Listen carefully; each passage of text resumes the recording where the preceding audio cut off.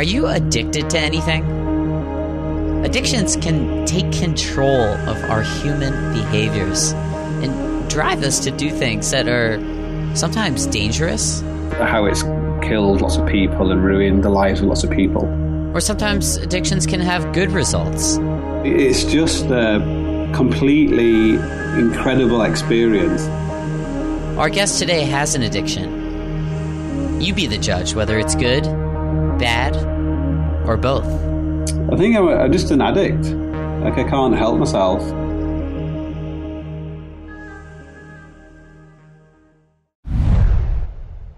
We at MTNmeister know that getting away from it all is so great, as long as you make it back. With the DeLorme InReach Explorer's tracking functions and its ability to trigger an interactive SOS in an emergency, you'll be in good hands on any journey. For $35 off of this crucial product, go to inreachdelorme.com and use the code Meister at checkout. You can find this deal and all others on our website, MTNmeister.com, under the deals section. Thanks to DeLorme for supporting MTNmeister, and thank you for listening to this episode, which starts now. Hello, everyone. Welcome to another episode of MTNmeister. Today with us, we welcome Andy Kirkpatrick, who is a British mountaineer, author, speaker, and comedian at times. Some of his more notable climbs include the Reticent Wall on El Cap, the first winter ascent on the Troll Wall, and the South Ridge of Ulvetanna. Did I pronounce that right, Andy? Yeah, that's right, yeah. Ulvetanna in Antarctica. He is the author of Psychovertical and Cold Wars, both which won the Boardman Tasker Award for climbing literature in 2008 and 2012, respectively. Andy Kirkpatrick, welcome to MTNmeister. Good morning, or is it good afternoon? Not quite sure. Yeah, good morning still. It's almost 11 o'clock here. How's your day going so far? Yeah, not bad. I've just a normal day of sitting in a coffee shop and trying to do some writing and getting distracted by other things. So, yeah, like I'm like an indoor person primarily, I think, who sometimes goes outdoors. So it's kind of a strange life, really. That is interesting. I wasn't expecting a mountaineer to say that he's more of an indoors person. I guess like growing up, when I think about it, like I grew up in a city. I spent most of my childhood watching television, probably. So I think I'm slightly strange in my kind of perspective of most things. Like I recently described myself as like an assassin who didn't really like killing people. Like I'm not. I really love adventures and climbing and everything else. But I also really love like writing and watching films and doing things that aren't in the mountains. Like sometimes, like I hang around with a lot of climbers, and to be honest, a lot of climbers are pretty dull people. They have no interest in anything apart from climbing in the mountains. They have no cultural anything about literature or film or history. They can't talk about anything apart from climbing, which is, it's kind of boring, really. But climbing, it's an active thing, isn't it? Really. Yeah, it is an active thing. It takes weeks, sometimes months, even to go on an expedition. Maybe sometimes people lose touch during that time. I like how you said you're at a coffee shop there. I, too, enjoy coffee shops, and part of my job, I can spend a lot of time in coffee shops. What's the longest time in one sitting that you've spent in a coffee shop? Probably like 9 a.m. till probably about like 11 o'clock at night, maybe.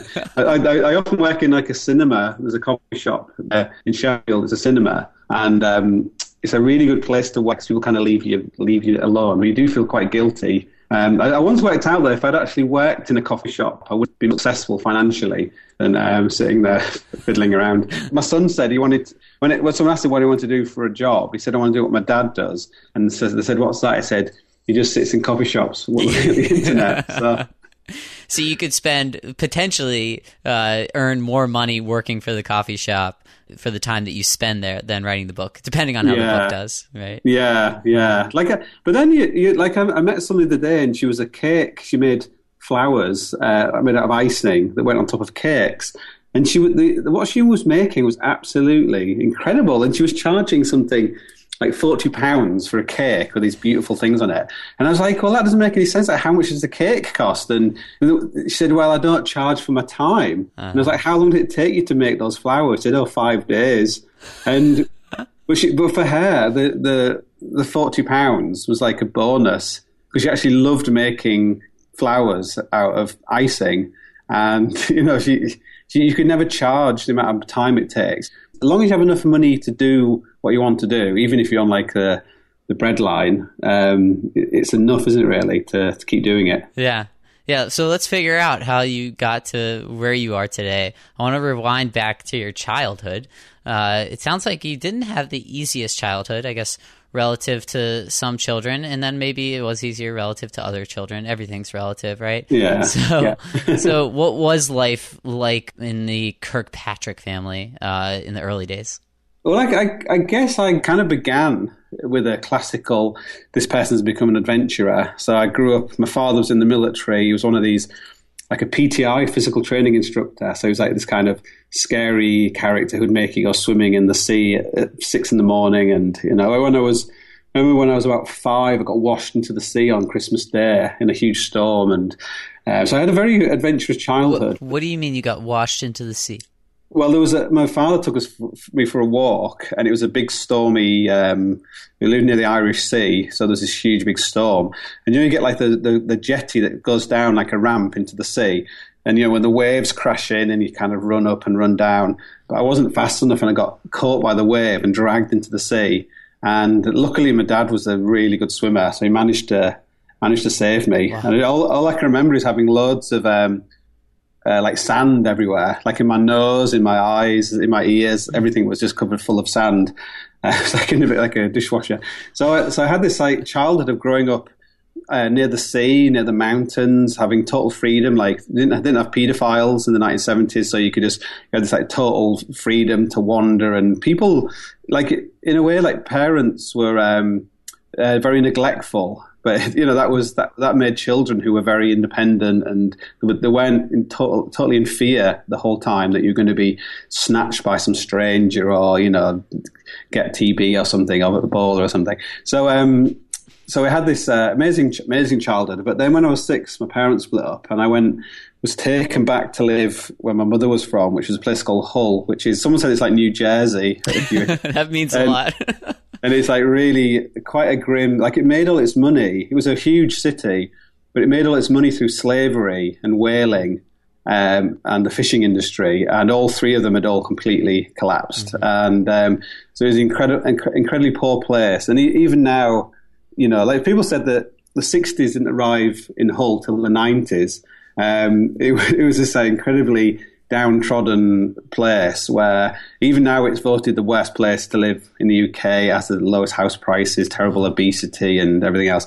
Anyway, so I went to live in this block of flats there, and the previous tenant where we lived had committed suicide. He'd hung himself in this flat, so nobody wanted to live in it. So from almost, you went from this beautiful idyllic childhood to be thrown into this kind of apocalyptic, grim. They were called the misery masonettes because they were leaky and mouldy, and it was all really grim. Like people sniffing glue in the stairs, and I think the trauma of your parents splitting up, that was one thing. But the trauma of being sort of cast out, I think being cast out is a really important thing in a lot of people's lives. Like people are cast out from a relationship, like they have a timeline that they expect to live, and they're cast out from it. Like a relationship breaks apart, or they lose their job, or they have things where they, how they think life is going to be changes, and they're forever trying to recapture it, or feeling or in mourning. So I think a lot of my childhood,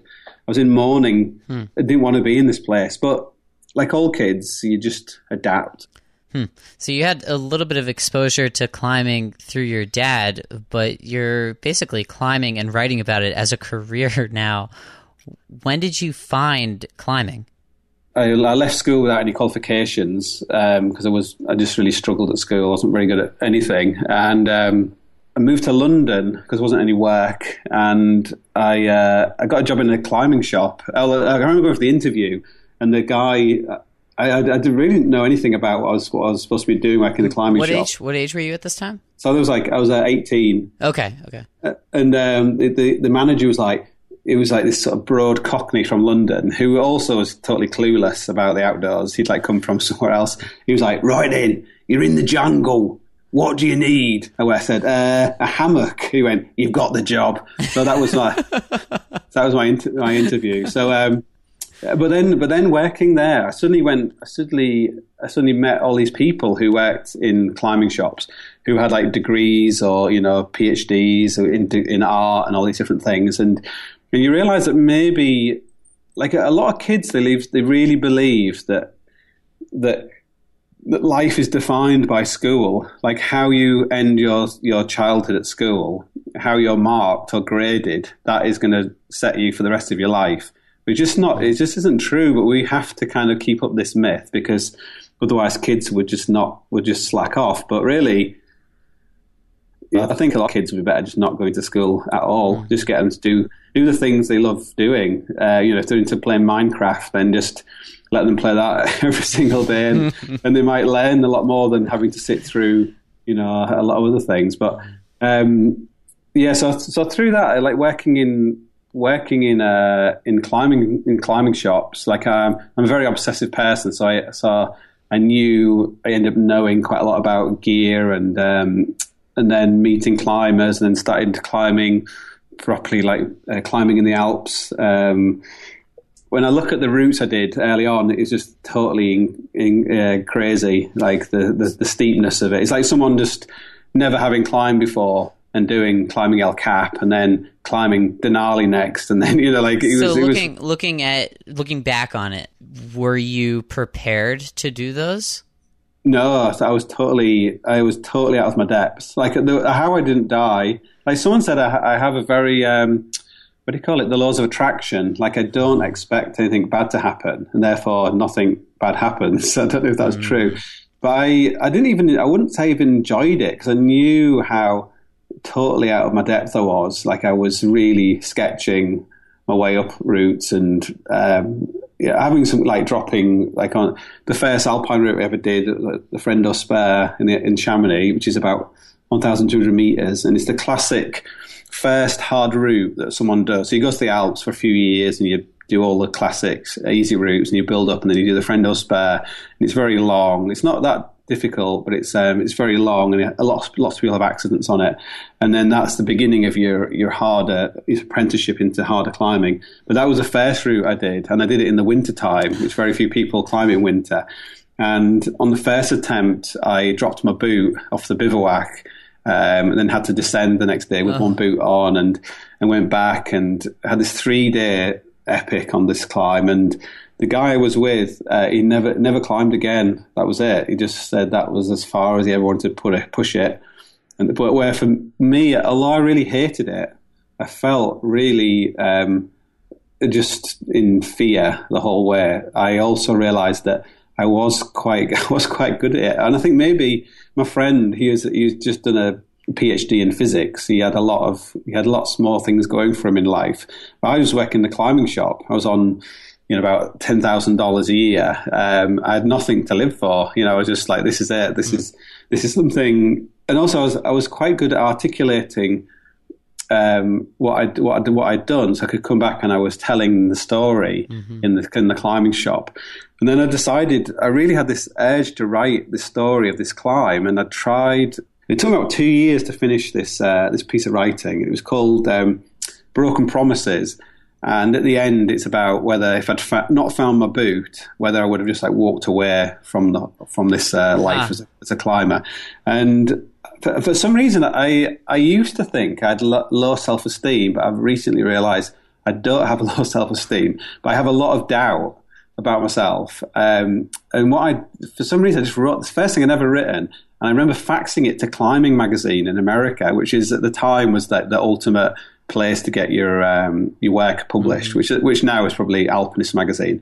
So I am sorry, Climbing Magazine. So I faxed it to them, which is really quite bold of me looking back. And I remember coming into work the next morning and just seeing this rolled piece of paper coming out of the fax machine. And when I opened it, it was from Alison, the Climate magazine, saying, "We love this. We want to use it," and that was more profound in my life than the climbing the route is about. It's same as writing books. The fact that I have written a book is more impressive than any of the climbs in the book, really. Right. So you say you don't enjoy the climbing, at least during the climb. What keeps you going back? Is it this kind of this validation of proving to yourself that you can do it because of that self-doubt? It is. You're aware that this is the most. It's like a really pivotal moment in your life, because you could die doing it. But it's just a completely incredible experience. Like when I was a kid, I was obsessed with science fiction, and this is the nearest you're ever going to get to like being on the Ruth Gorge in March in Alaska, where it's -50. That is pretty close to being on a different planet. You're in these places where you often have almost like post-traumatic stress when you come back to the real world.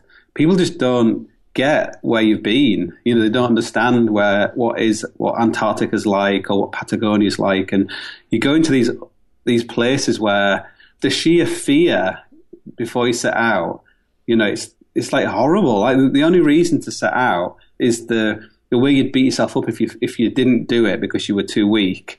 So what's the difference between you, the person who experiences this and keeps going back, and the person like your friend who said, I've had enough, like this is not for me? I think I'm just an addict. Like I can't help myself. I have this like tendency of being sponsored. I have like huge gaps in my climbing, like months or years without any climbing whatsoever. And it's this kind of love-hate relationship where I'm really aware of how destructive climbing is in my life and in relationships, and how it's killed lots of people and ruined the lives of lots of people. And so I'll kind of get really, really keen, and then I'll get some sponsorship, and then I'll sort of do some routes and then do something hard. And then I'll start having doubts about what I'm doing and that it's dangerous. And I imagine my kids crying and all this kind of stuff. And then I'm probably the only person who ever like sort of ditches the sponsors. Like several times I've just said, I don't want to be sponsored anymore, and just stop like being sponsored by people like Patagonia and Berghaus, people like that. And just stop. And I think, well, that's it. I'm going to just have an ordinary life. I'm going to find other things to do. I'm going to take up sea kayaking or golf or something. Mm-hmm. And then slowly it just comes back again. It's like, oh, what about going to the Troll Wall? Or what about like, and then there's this part of it that's like, don't give in. Don't be weak. Like recently I tried to, twice I've tried to solo the North Face of the Eiger by the Harlin route, which goes up the middle of the Eiger. And it makes no sense. Like no one's ever soloed it because it's so. Like a few people have said they've soloed it, but no one's actually soloed the whole route. People have like done bits of it, but because it's so long, it's it's like nearly 2,000 meters or something. It's like a really, really long climb, so it's almost unsolable probably. And anyway, I've tried twice. I had this recollection the other day how the first time I tried, I was so absorbed by what I was doing on this pitch that when I got to the top, I couldn't remember where I was. I couldn't remember like what mountain I was on or what country I was in. And it was because someone was talking about flow to me, and I was thinking maybe that's like the ultimate flow where you just completely don't even know anything. But when I was on the Eiger, I was thinking that this last time, so it was in March or February, and the weather was like really terrible. So I was on the Eiger for a week, and it just snowed, and I got buried alive like twice in the tent, and it was all very traumatic. And I kept thinking, why did I come back? Like the first time I came down and decided, I think I said like, someone tell me never to do this again, but I somehow was back again, and I was thinking, whenever I wanted to turn around and just run away, I kept thinking you have to make a positive step upwards before you're allowed to go back down. And every time I do that, then I was kind of re-engaged in the climbing, and I would sort of hang on a bit longer. and I guess that's a bit like as a professional.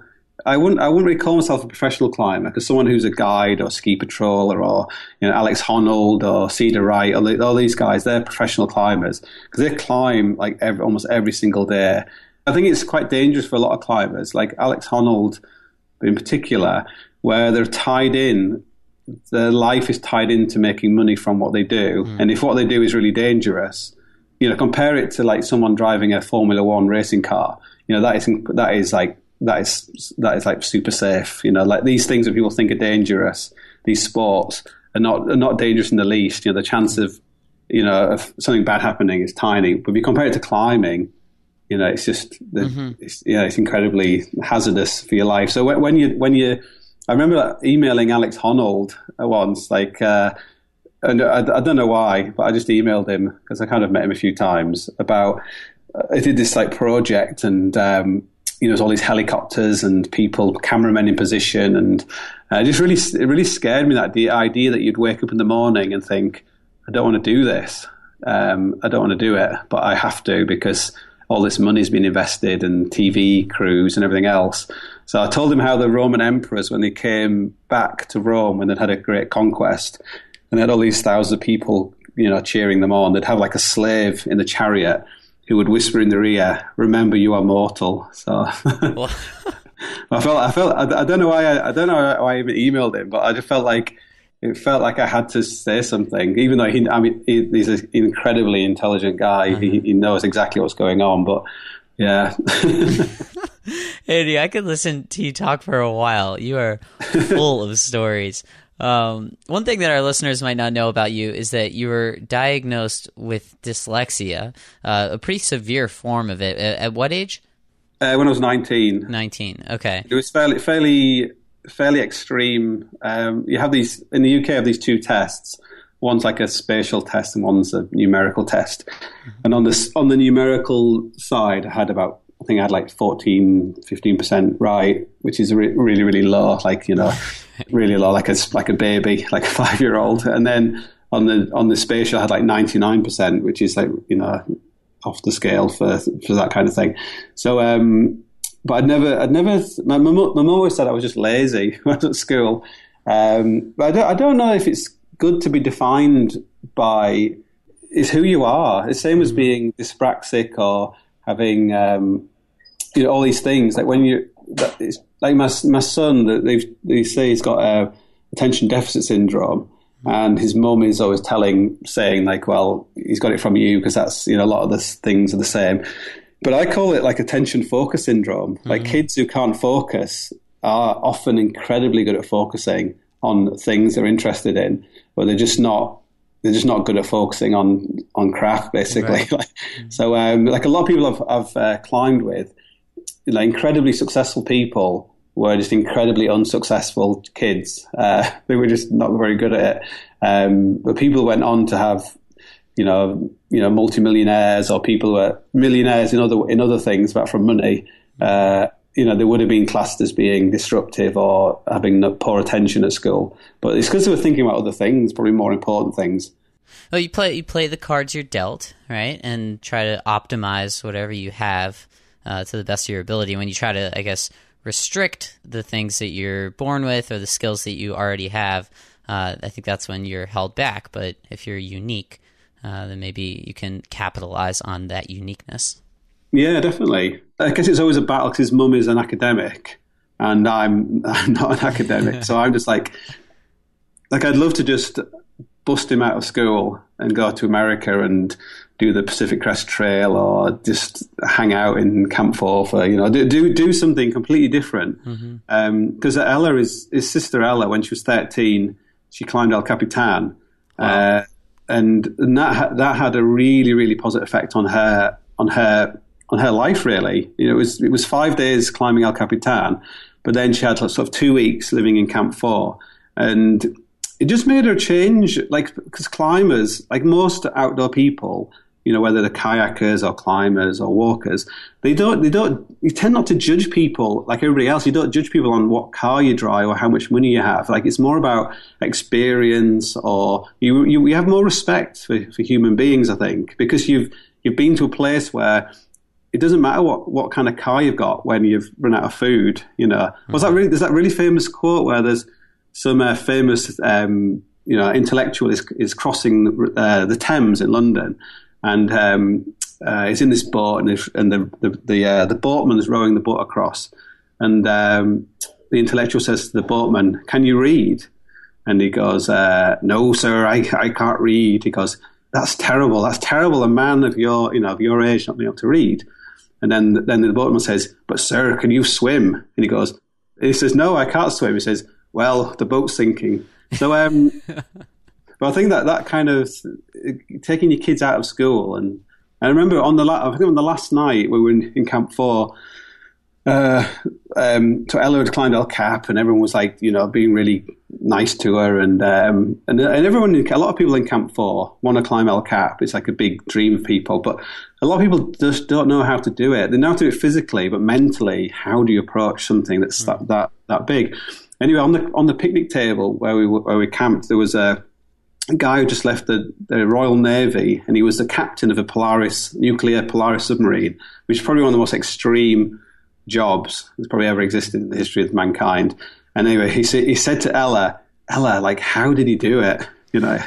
So this guy asking a 13-year-old, it's quite an amazing thing. But that really changed her perception of herself. Like, she has no need to self-harm or to take drugs or to do all these things that 16-year-old kids do, because it was like a kind of rite of passage. And I think a lot of kids who do a lot of skiing or a lot of walking, a lot of mountain biking, they are a lot more grounded, aren't they, than their peers. They kind of have a better handle on where the real value is. Their value system isn't based on how beautiful you are or how much money you have or anything else. As long as they've got a bike and they've got a pair of skis. I think it's more rewilding of the kids. I think that's what we need, really. So would you like to see your kids become climbers eventually?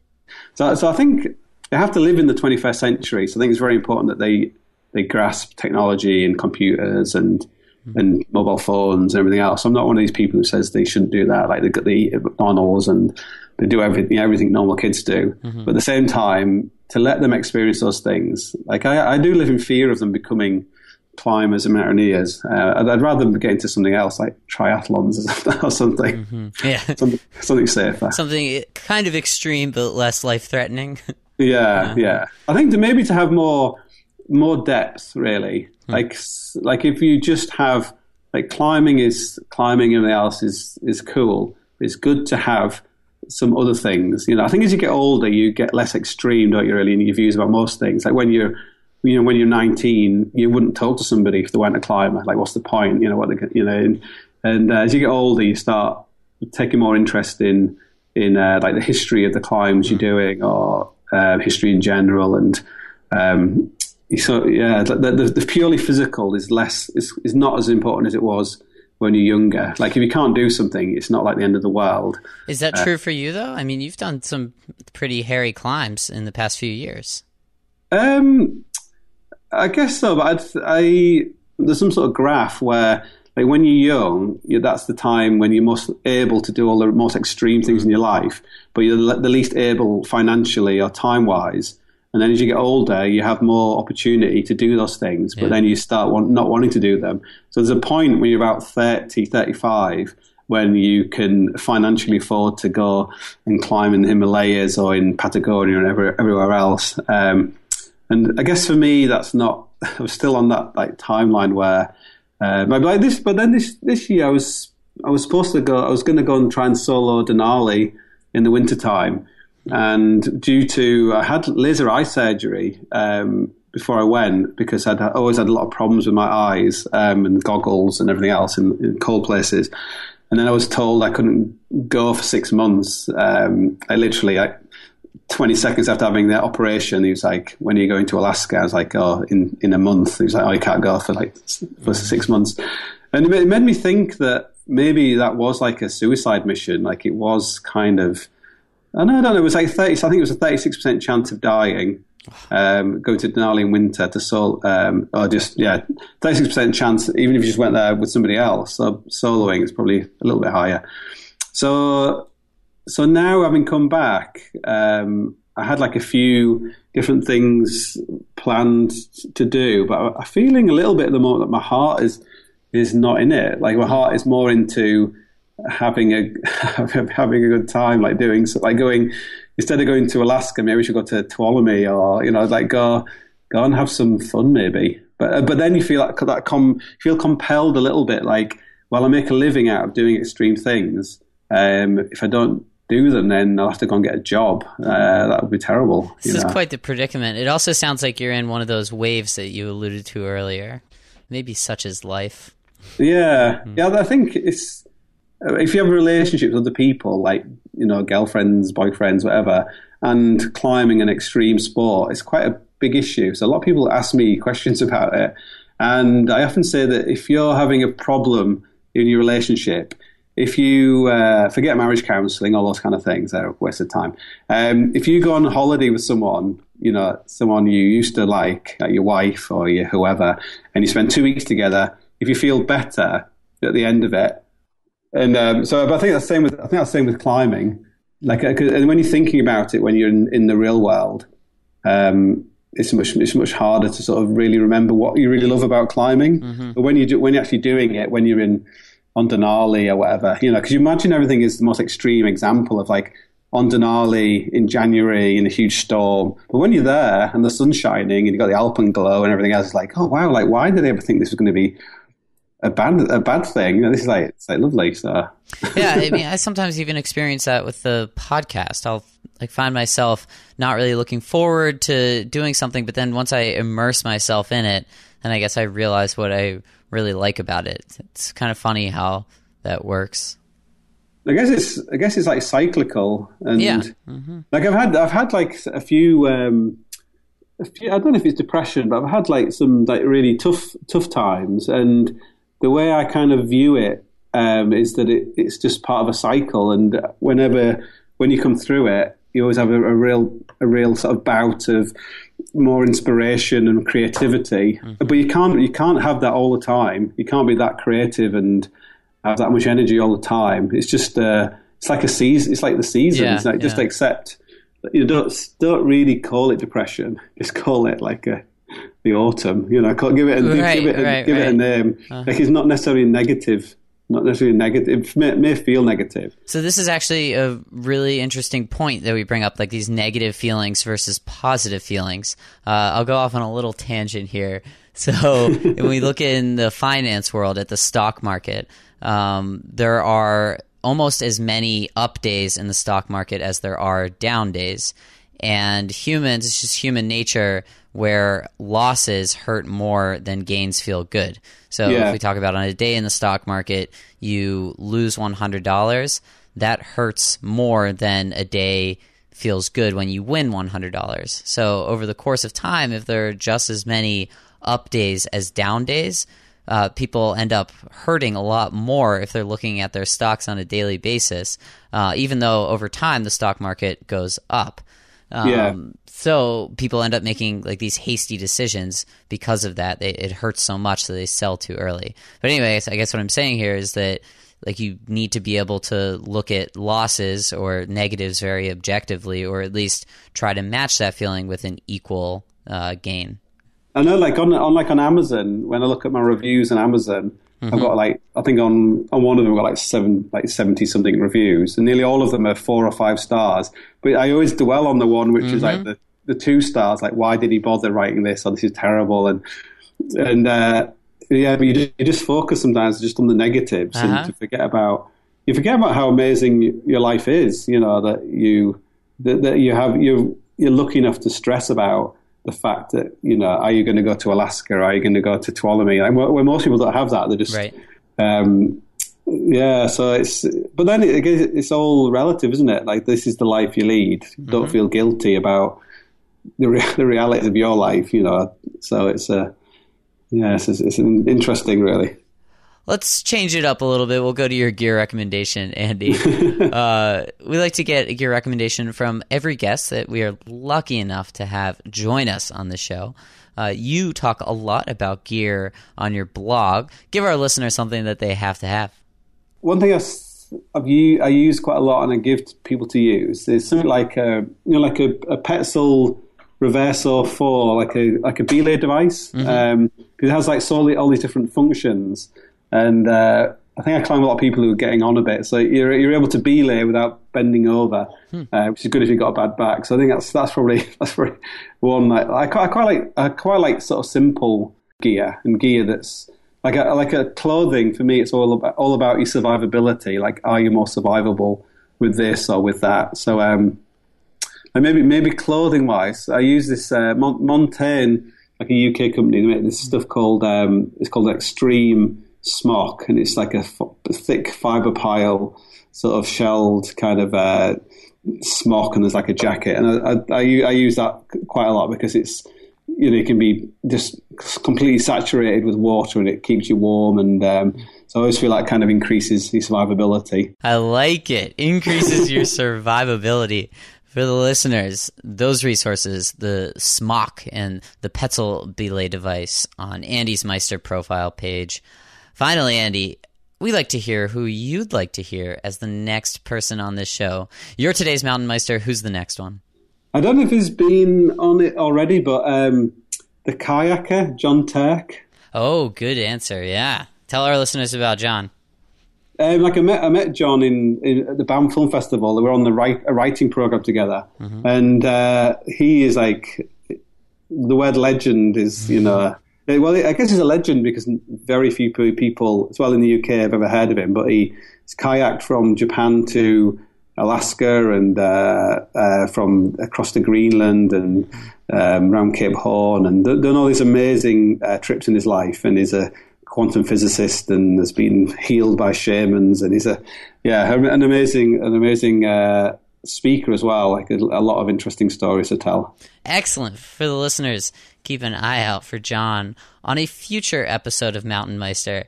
Andy, really enjoyed talking to you today. A lot of fun. Good. I like talking about myself. So. For the listeners, you can check out more about Andy at andy-kirkpatrick.com. You can also find highlights of today's episode on our website, MTNmeister.com. Andy, any more plans for the rest of the day? I'm just about to go climbing, actually. Cool. And the sun's shining here, so it's off climbing now. For once, the sun is shining in the UK? Yeah, not for long. Thanks so much. Great talking.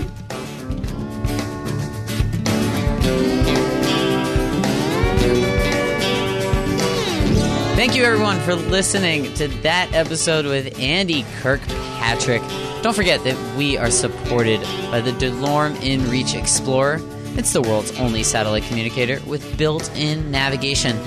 Send and receive text messages, create waypoints, and find your way back from anywhere in the entire world for $35 off of your purchase. Go to inreachdelorme.com and use the code Meister at checkout. As always, enjoy doing the rest of whatever you do when you listen to this podcast. Exciting things are coming soon to Mountain Meister. Stay tuned for that as we approach our 1-year anniversary. Until then, I'm your host, Ben Shank.